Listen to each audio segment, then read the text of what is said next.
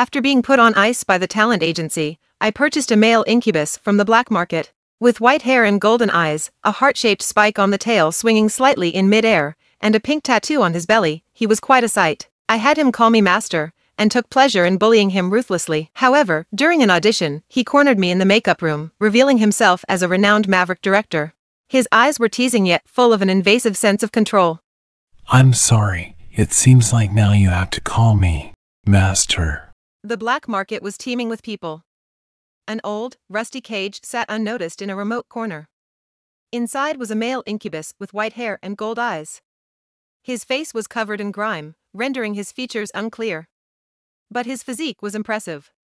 I hadn't intended to buy, but as I passed by, his thin, long tail wrapped around my wrist. I looked over to him, finding myself drawn into his pleading eyes. Buy me. In a moment of folly, I paid all my savings. Damn, I muttered under my breath, taking the leash from the seller's hand. The other end was connected to a black leather collar around the man's neck. He was tall, yet he obediently bowed his head and stood behind me. I asked the seller for a large black cloak that I draped over him. It concealed his peculiar white hair, golden eyes, and elongated tail. Only then did I dare take him home. After all, transactions on the black market aren't the type of thing you broadcast. Once we got home, I told him to take a shower, cunningly handing him only a short towel. After the sound of falling water ceased, the man came out, his face flushed, with the towel I provided hooked around his waist. His face was clean, and I paused as I saw it. Only one thought crossed my mind: I struck gold. Yes, he was extremely handsome. All right, from now on, I declare. Spending money on men leads to a lifetime of adversity, but exceptions can be made for tall, handsome incubi, particularly those with well-toned abs. Also, he seemed very strong. I wiped a streak of drool from the corner of my mouth, my gaze landing on the light pink tattoo around his abdomen. According to the seller, the tattoo would darken in response to his lust. Now, it was almost invisible.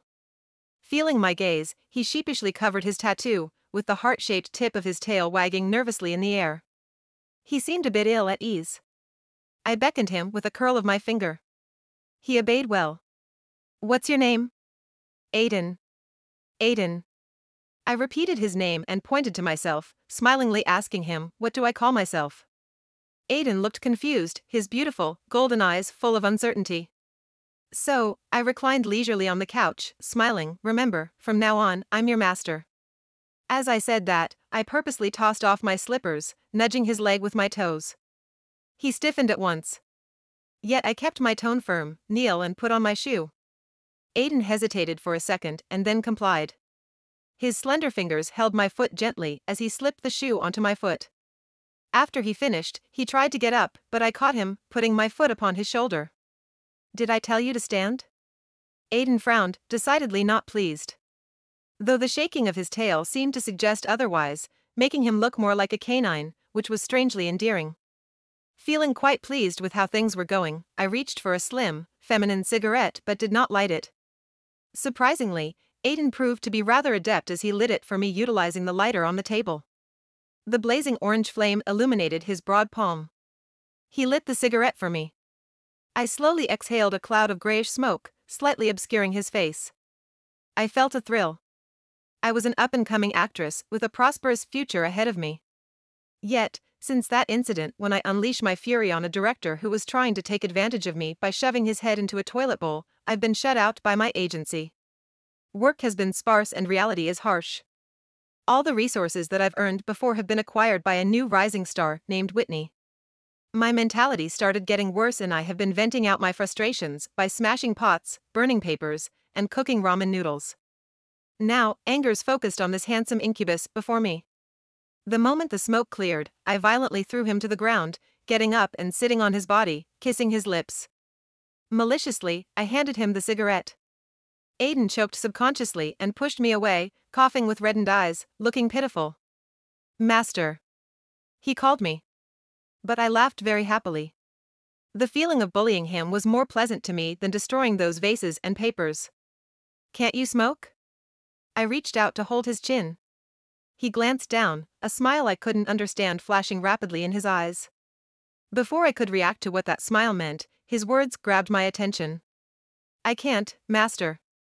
Will you teach me? The tone of his answer was clever, but his eyebrows slightly pick up a bit, as if provoking me. Interesting. I was smiling so much, my eyes creased.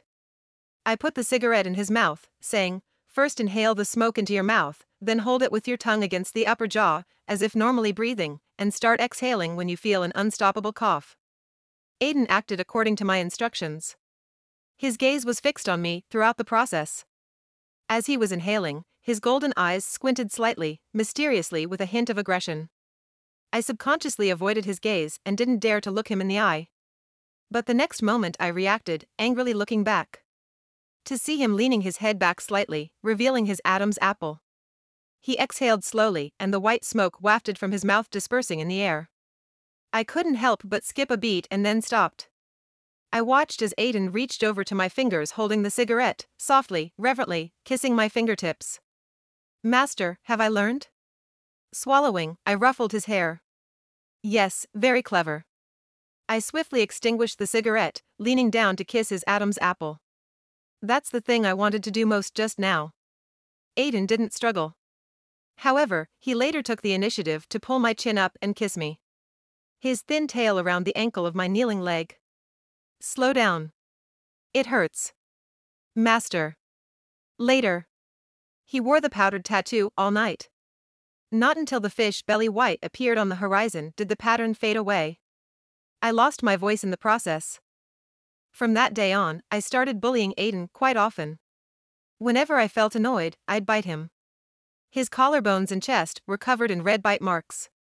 There were times when guilt would hit me, and I'd ask Aiden if he resented me for treating him that way. But he'd just chuckle softly and start comforting himself. No, the master only treats me like this because she likes me, right? He leaned in close to me, his clean golden pupils gazing steadily at me, sparkling with anticipation. Under his intense gaze, I felt a bit shy about saying the words "I like you," and just settled for a non-committally mumbling Suddenly, he pulled me into his arms, hugging me tightly. He buried his head in the crook of my neck, and I could feel his hot breath fanning on the back of my ear. I like my master very much, very, very much. I couldn't help but chuckle at his words, very much? We've only known each other for 2 days, and you already very much like me? He hummed dismissively as a response and spoke some words I couldn't really understand. That's not a certainty. What? I didn't quite catch what he said. He didn't answer, instead, he bit my earlobe playfully. I'm ticklish, so I instantly recoiled, taking a bite out of his chest to retaliate. A muffled hum escaped his lips as he looked down at the unmistakable bite mark on his chest, chuckling as he did. He then asked me, "Are you a puppy?" I tugged at the collar around his neck, raising an eyebrow as I said, "Know your place." Aiden quickly surrendered. Yes, I'm a puppy. A puppy that loves its master very much. After saying that, he leaned down and kissed my cheek. It was a very innocent kiss, quite unlike the ones we've been sharing in bed recently, which made me feel a little shy. I quickly let go of him and ran off to the bathroom, almost as if I was running away. The phone in my hand vibrated at this point. It was a news alert from a browser. The once-acclaimed genius mysterious director is back with a new masterpiece. Rave reviews. Almost without opening the link, I knew who the article was about. Blake Vandermeer. A well-known genius director in the industry, the small master of the top-tier wealthy Vandermeer family, who is held in the palm of their hands. At the age of 18, he produced a mind-bending mystery film with minimal resources that swept all major awards. However, no one has ever seen his appearance, as he always wore a hat and mask when filming. His uncle stepped in to receive the awards on his behalf. For the following 6 years, he didn't produce any more films. As people began to speculate that his initial fame was coincidental, Blake quietly released a futuristic sci-fi film half a month ago. Its special effects and plot are beyond reproach. For a while, the term mysterious genius director firmly held its place on the hot search lists. A group of people dug for clues only to find a blurry silhouette photo. Even the nameplate he held in his hand was unclear. However, it vaguely seemed to be a name starting with W. Everyone was guessing which star could be liked by this mysterious figure. Whitney, the rising star who took my resources in the company, directly hinted in a recent tweet that the name on the lamp card was hers. Hee hee, there are many names beginning with W, but he only has me in his heart, she tweeted. The tag Whitney_Blake exploded instantly, shocking the entire internet. What's going on? Are these two a couple? Quick, post some frontal photos of Blake. I'm really curious. No wonder Whitney has been crazily snatching Willow's resources recently. Turns out it's the Vandermeer family. What do you mean by snatching? Where does that malignant actress Willow's acting skills deserve those good scripts?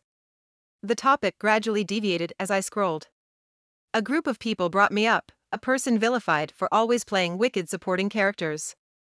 Before I got blacklisted by my company, I told them I wanted to transition my roles and personally negotiated some major female lead scripts.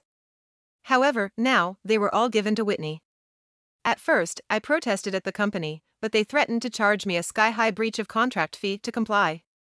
Whitney even unabashedly leaned in close and said smugly, "It can't be helped, blame it on you being an orphan," without any backing, and offending the big shots in the company. Thinking about this, I started to feel frustrated again. I wanted to smoke a cigarette. "Aiden," I said sternly as I opened the bathroom door, "bring me my cigarette." Aiden set aside the messy sheets in his hand, came over, handed me the cigarette and lit it for me. "Feeling bad?" He suddenly spoke up. His voice, husky and deep from the morning, sounded seductive. "Humph." Receiving my response, he opened his arms. "Would you like a hug then?" I was taken aback. Looking at his clear golden pupils. Such a clean color. As these thoughts ran through my mind, my body unconsciously fell into his embrace. His hug was warm, just like every night when we would fall into madness together, clutching each other tightly. Just when I was looking at my wallet, which was even cleaner than my face, thinking that I would have to resort to part-time jobs to get by, my agent, Rose, suddenly texted me. She said that there's a lifestyle variety show called Let's Eat Together that was willing to invite me as a frequent guest. The catch was, I had to act the part of a green tea lady, a foil to Whitney's character. I understood instantly. The company wanted to elevate Whitney by stepping on me.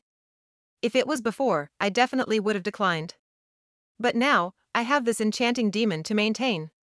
With tears in my eyes, I accepted. Before I left, I gave Aiden a harsh warning. I even threatened to brainwash him. "During the time that I'm out working, you must wait for me at home, got it? Do not go out, bad people out there will bully you." Aiden sat cross-legged in front of me, looked up at me obediently, pointed to the bite mark on his neck, "Like how you bullied me?" I coughed embarrassingly, even worse than that." I'll obediently wait for my master at home then." He smiled, revealing his cute little fangs, and his tail wagged wildly. Just like a puppy. I couldn't resist reaching out and grabbing his tail to tease him. Watching his ears turn red in front of me in an instant while his tattoo becomes strikingly visible too. I blinked innocently, trying to escape. But he caught my ankle. "We have a few more hours, why the rush, Master? Well, can we do this in front of the mirror? I want to see you." "Okay." Later on, when I stood up, I almost lost my balance.